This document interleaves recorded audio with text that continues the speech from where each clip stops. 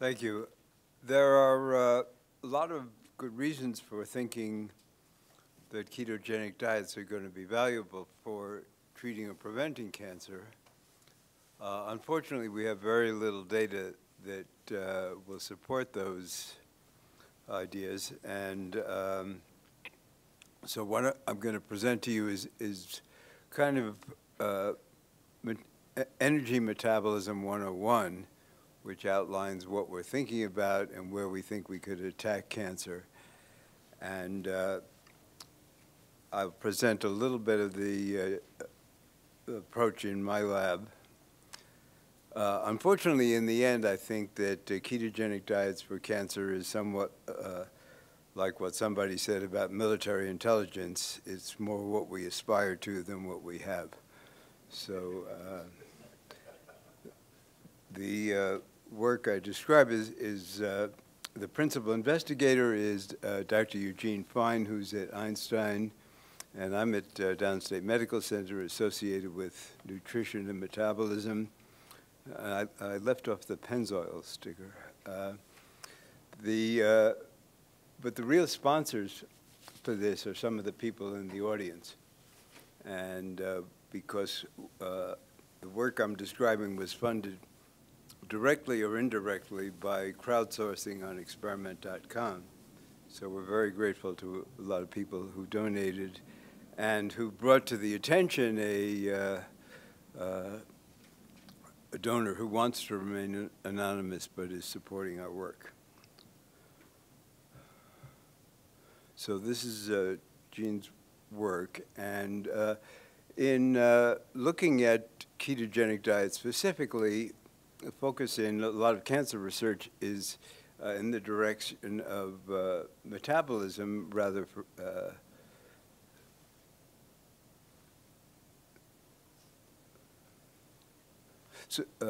rather than focusing on genomic or control of expression. And so we're really going to ask what's wrong with metabolism in cancer cells, which involves, again, I'll outline what is normal metabolism.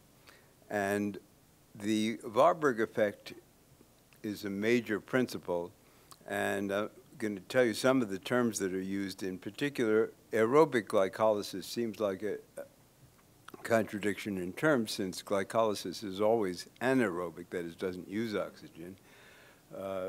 So what the term means is simply that cancer cells tend to run glycolysis even if they have enough oxygen not to. So that's what the term is. So basically, I'm going to maybe call this Warburg 101. Now, the general soundbite on the Warburg effect is that cancer cells use glycolysis in place of aerobic metabolism.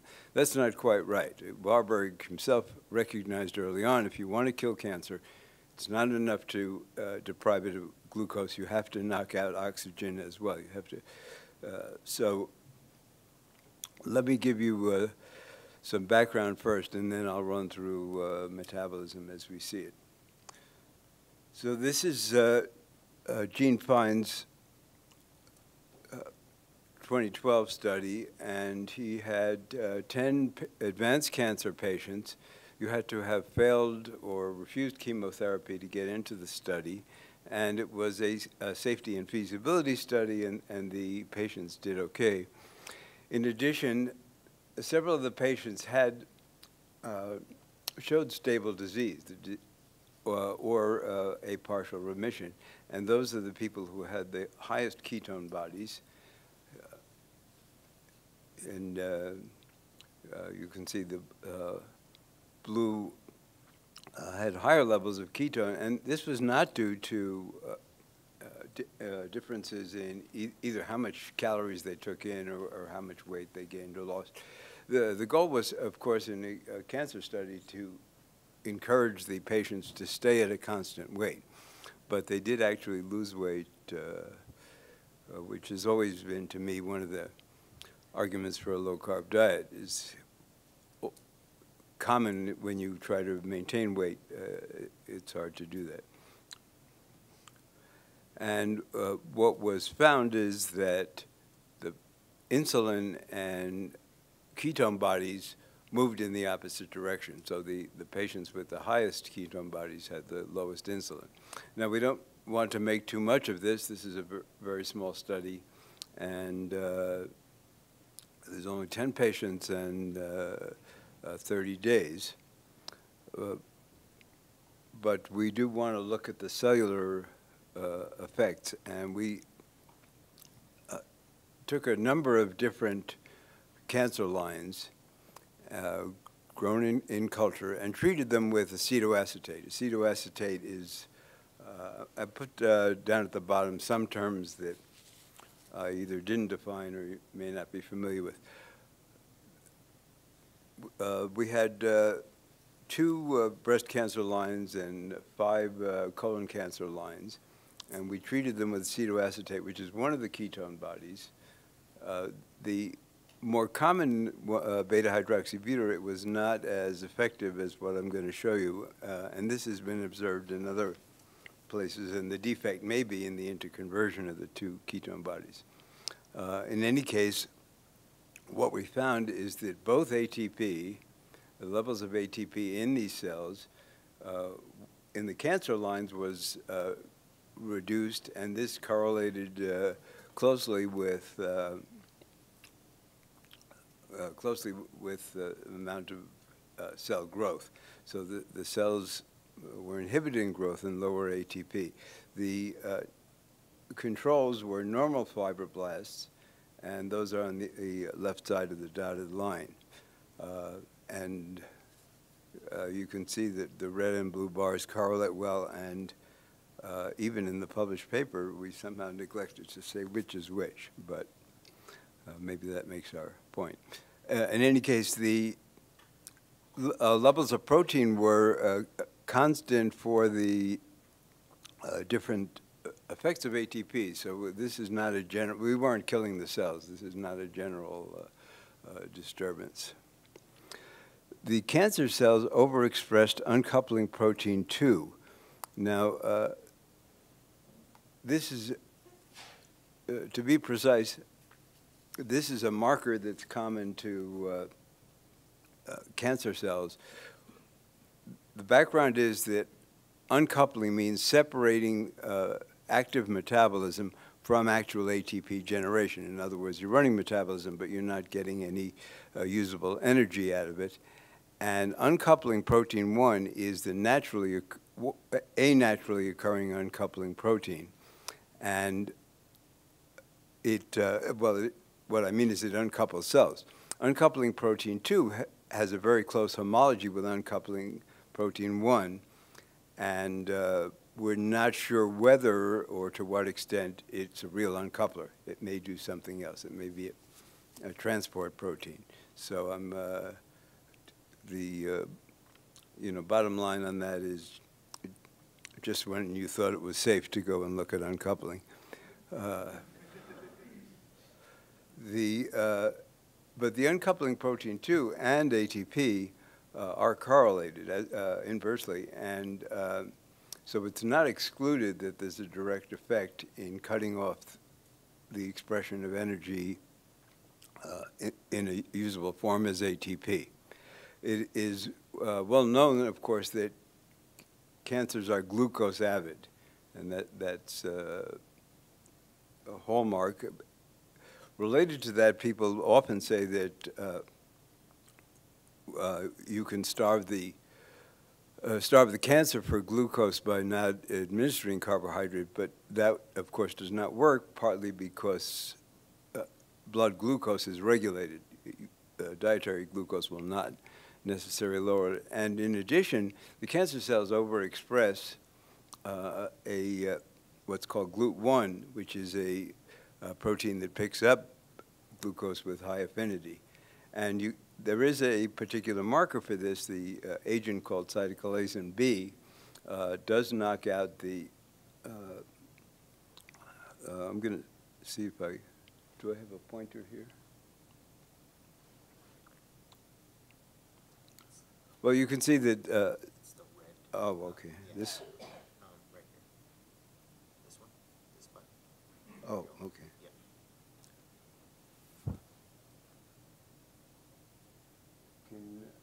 Oh, there it is. So you can see that acetylcholine B will knock out half of the glucose, acetylcholine's in the black. And in the cancer cells, the treatment with acetoacetate is almost as good, but it does not have the same effect in the normal fibroblasts. So the question is, what goes on in energy metabolism? What is the function of the ketone bodies in controlling it? And finally, we want to ask, how can we get at this experimentally? You know, what I'm going to show you is an outline of metabolism, and we're going to ask how could we break into this outline and figure out which parts are really relevant. Now, ATP, you know, is considered a high-energy compound. It's really that it takes place in a high-energy reaction. That is, it can be broken down and is used to run metabolic reactions that require energy. So I'm going to take the black box approach. Now, in the black box approach or systems approach, what we do is if we don't know what the underlying mechanism is, we look at the inputs and look at the outputs and try to deduce what's going on. It's a approach that's favored by engineers, who are the people who are most unhappy if they think they don't know anything at all. So we pretty much know what the black box of life is. You put in food. I'm going to emphasize for a start glucose. You put in oxygen, you get CO2 and water. And somehow this allows you to generate the high energy ATP. So what you usually do is we can deduce here that we're looking at oxidation reduction reactions, which would bring you back to general chemistry. The specific thing that I think is important that I won't emphasize too much is that oxidative metabolism can generate unwanted or possibly wanted very reactive oxygen species. So, and those are usually just indicated simply as ROS, or reactive oxygen species, because they're a little hard to define in what their mechanism is. So let's look inside the box. The first thing we look at is the process known as glycolysis. The name tells you what it does. Lysis means breaking, and it breaks down glucose, and somehow that gives us a certain amount of ATP. There's an important note that acid names for carboxylic acids and the salt name are used interchangeably. So glycolysis breaks glucose down. Glucose is a 6-carbon compound. It usually folds up into a hexagonal structure. And the effect of glycolysis is to generate 2 3-carbon compounds. So it splits glucose into these 2 3-carbon compounds. The name pyruvate also may tell you something. Pyre, of course, is the same root as fire, as in pyromaniac. And uvo in Romance languages refers to grapes. The uvula is the grape-shaped thing in the back of your throat. So this glycolysis is about firing grapes, in other words, fermentation. So this is the process by which fermenting bacteria carry out metabolism. Alcoholic bacteria will convert pyruvate to ethanol, and the bacteria that make your yogurt will convert it to lactic acid.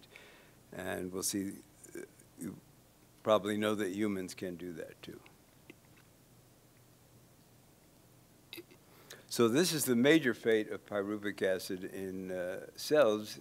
is that they are further oxidized to carbon dioxide and acetyl-CoA.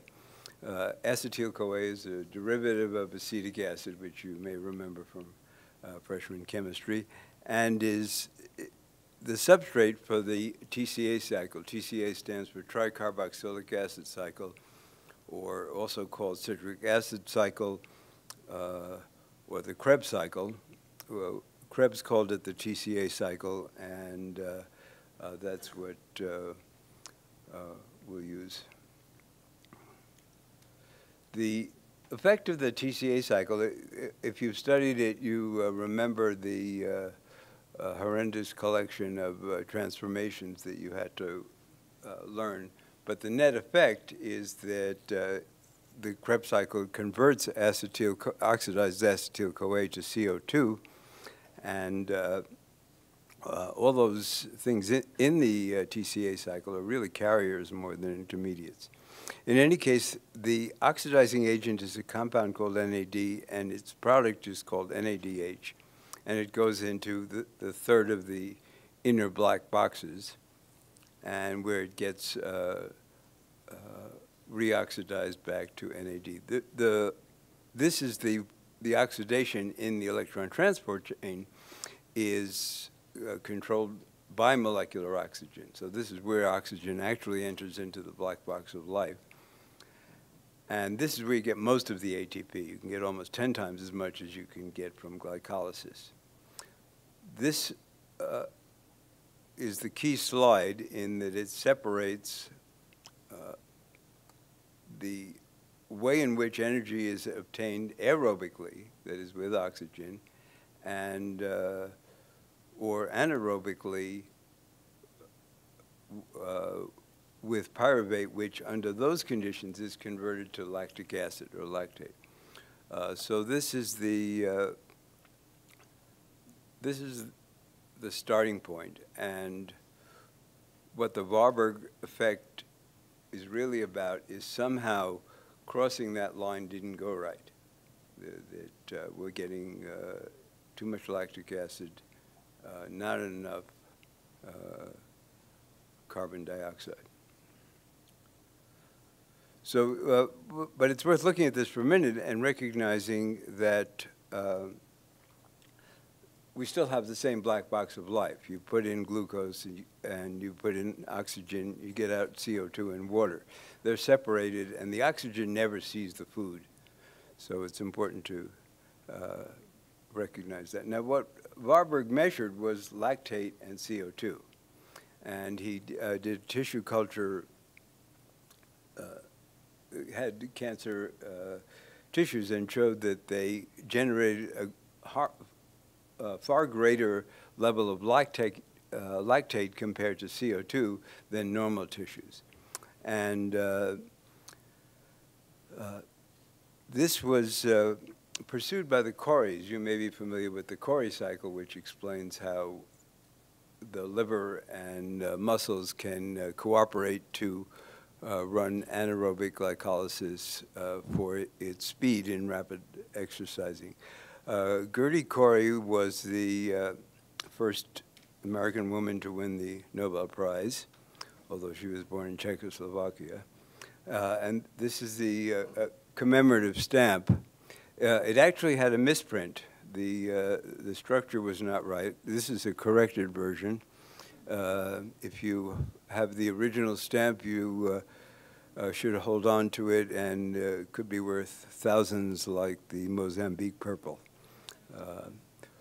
What she did is she had a chicken with a cancer in the forelimb, and she intubated that. She stuck a tube into the cancer forelimb and also into the one that was normal, and she compared the blood from those two points in the chicken. And what she found is that when she measured the lactic acid, it was in the two veins. It was lactic acid was always favored in the tumor vein, whereas CO2 was always favored in the in the normal vein, and this constitutes a demonstration in vivo of the Warburg effect. So this is, again, our working vision of the black boxes. One more thing, though, is there's another component of one of the components of the electron transport chain is the particle known as the ATP synthase, which, as the name says, that's the particle that actually makes ATP. It's driven by a high energy state that involves the membrane of the mitochondrion. So I didn't say this, but you probably know that that dotted line was really separating the glycolysis in the what's called the cytosol of the cell from the mitochondrial effects. So the ATP synthase is the place where the high energy state, it's actually transport of hydrogen ions across the membrane. That high energy state is dissipated and returns to normal, and that the energy in returning the membrane to a stable state is what drives ATP synthesis. So here's a biological version of the black box. What it emphasizes, of course, is oxygen coming in, but rather than lactate going out, H+, lactic acid is an acid, and so you can measure the acid effect.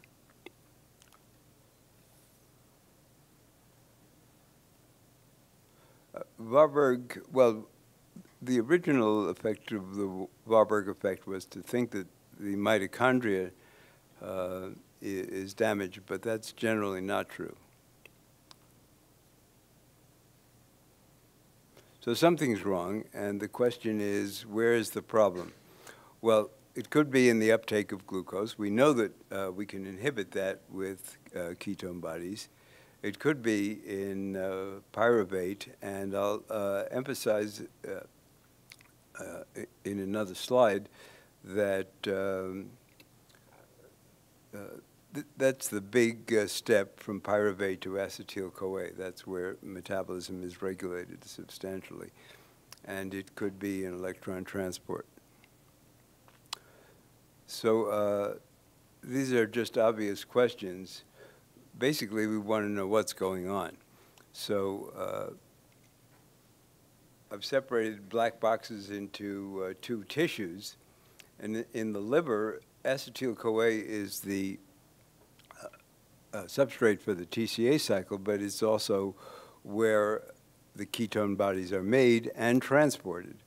And the net effect is, to understand what ketone bodies do, is they carry acetyl-CoA to the tissue. So if we think that we have two kinds of energy substrates, we have glucose and we have acetyl-CoA, the liver transports the acetyl-CoA in the form of this dimer, either beta-hydroxybutyrate or acetate, and then the tissues will carry this back to acetic acid, and the energy will be used for the TCA cycle. And this is consistent with the general view that the liver is the kind of command center for metabolism, and the tissues are consumers. You can't go back to pyruvate. And if you want glucose from pyruvate, you have to put in something else, which is proteins. But let's focus just on the acetyl-CoA. And pyruvate dehydrogenase is the enzyme that converts pyruvate to acetyl-CoA, and it is the big control center. It's the big traffic cop. And the main thing is that it has extensive feedback inhibition. So just as maybe a digression, it's simply that if you have a lot of energy coming from fat, for example, if you're on a ketogenic diet, PDH will see that you don't waste any pyruvate in running energy and shuts down the conversion. The pyruvate, of course, will be used for gluconeogenesis. So crowdsourcing allowed us to buy this instrument. This is Anna Miller, who does most of the work in the lab. And what she's holding is a micro carrier, sort of tissue culture sampler that is very small. And basically what that is a Warburg meter. And so the device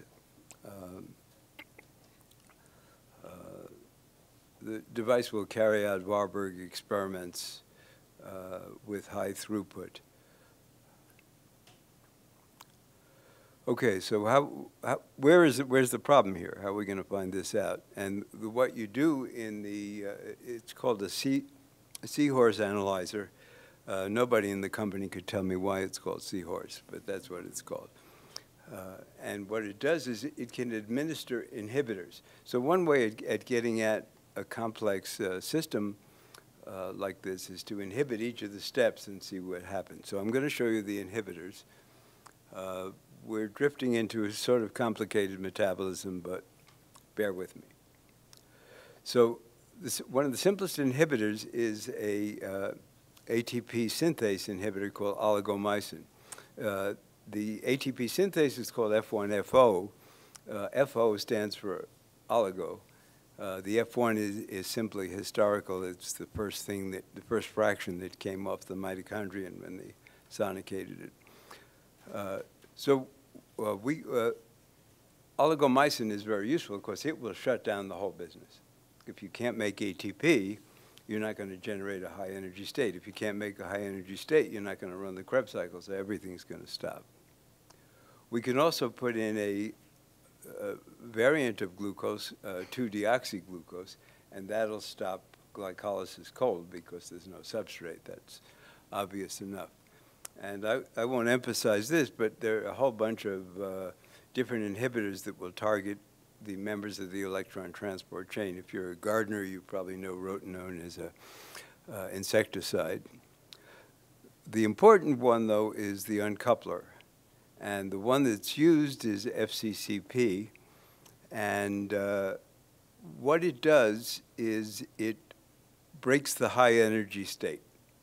So what happens is that it's now, whatever you do, whatever energy you generate, you're not going to be able to use it to make ATP. So there's no ATP. But electron transport can continue to run. In fact, it runs better because it's not locked into further metabolism. So the seahorse goes through a bunch of these, and we try to make a deduction from that. To explain inhibitors to medical students, I usually use this slide, the car analogy. And in the car analogy, the engine takes in oxygen and takes in fuel and generates energy in terms of the movement of the drive shaft of the crankshaft, which is coupled through the clutch to the drivetrain, which then turns the wheels, which by analogy is the synthesis of ATP. So this is how you use the engine to move the car. Now, if you put a block under the wheels, that's like putting oligomycin into the mitochondrion. The wheels stop, the drivetrain stops, the engine stops because it's stalled, it can't run. So everything shuts down with oligomycin. On the other hand, if you put in an uncoupler like FCCP, that's like putting the car in neutral. Because what happens now is you can race the engine, but you're not going anyplace because the clutch plate is separated. I point out that in German and probably several other languages, Kupplung is the word for clutch. And so the clutch is the coupling. So that's what we're going to do. What we're going to do now is let the seahorse run these inhibitors and see what it looks like. Okay, this is the slide for my the next hour of the talk, which I think has to be next year. I'll just briefly tell you what happens. What you're looking at there is what lactate and oxygen uptake. The open circles are the cancer. It is distinctly different in the seahorse from normal cells. The filled cells are when we added acetoacetate in advance. And I'll just get you the last summary slide. And I'll tell you the bottom line is that what this is showing is that acetoacetate is inhibiting both the oxidative part and the glycolytic part. And it's the ketone-treated part is substantially uncoupled, and the cancer cell is similarly relatively uncoupled, and I'm going to have to ask you to wait till next year for the rest. That's it. Thank you.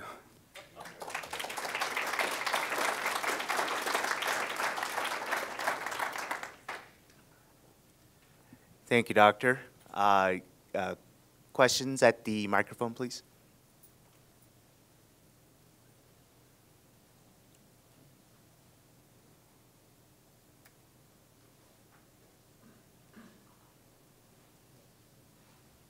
Hi. What is your opinion to use a ketogenic diet and hyperbaric oxygen to treat cancer? Well, we have limited data, but of course, Dom D'Agostino has done very impressive work showing that the combination of hyperbaric oxygen and a ketogenic diet will be valuable. We only have first principle. I don't think we know what will happen. It's I'm afraid that my opinion on a lot of these ideas, which are very good, is if you look at the big picture, the glass is more than half full, but we don't know the answer. And there is the problem, of course, that oxygen will increase the oxidative component of the metabolism. But what I didn't show you is that part of the running the electron transport chain involves the generation of the reactive oxygen species. Now, what is that doing? Well, we don't know what it's doing because these are very highly reactive compounds. They may be deleterious to the cell, but on the other hand, they may be scavenging uncoupling protein 2. So we don't know that we don't know that uncoupling protein 2 is harmful. We don't know that reactive oxygen species aren't a component whereby cancer cells keeps itself alive by not letting uncoupling protein 2 get out of hand. I know that's an unsatisfying answer, but we have to recognize that both of those are reactive agents that we don't know about. Thank you. Thank you. That was terrific. My question is, after this discovery of the DNA, obviously the Warburg effect kind of took a back seat in a lot of the cancer studies. And it was Pete Peterson who kind of picked up, I think in the 70s, and did some studies with the mitochondria and how the impact of cancer in the functioning of the mitochondria, and concluded that there was a defect within the mitochondria, but you just said that there really was no correlation between the functioning of the mitochondria and cancer. I'm just curious as to how Pete Peterson's work dovetails with your own work. Yeah, what I said is that there was the notion that they were damaged possibly physically, but the mitochondria are frequently intact. There are cancers where clearly there's something wrong with the mitochondria, but functionally there's clearly something wrong. Right. Yeah, these are not normal functioning mitochondria as far as we can see. Okay. So okay, that's, yeah, but it's not like the mitochondrion fell apart. Right. Okay. Thanks. Hello. On your slide that's up right now in section 2, are you showing that the combination of the uncoupler and the ketones are more powerful than one or the other? What happens if you just add ketones and don't have that uncoupler?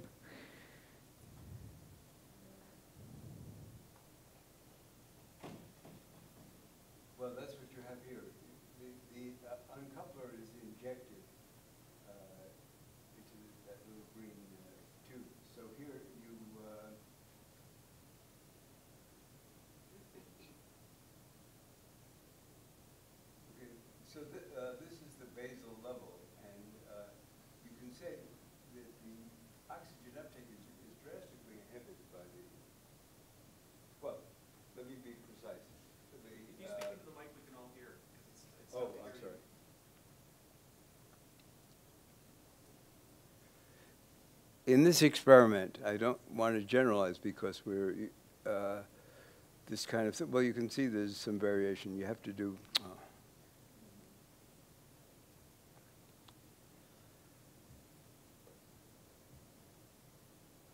You can see what this is the basal uptake of oxygen. It's much greater in the cancer cell than the cancer cell that's been treated with acetoacetate. Similarly, there's a reduction in the lactate part, that is the glycolytic part. So the inhibition that we saw in the gross sense has two components. As to which is, well, to me, the major piece that's surprising here is when you, what a cancer cell does, and this is one variation on the Warburg effect, is when, at this point, we put in,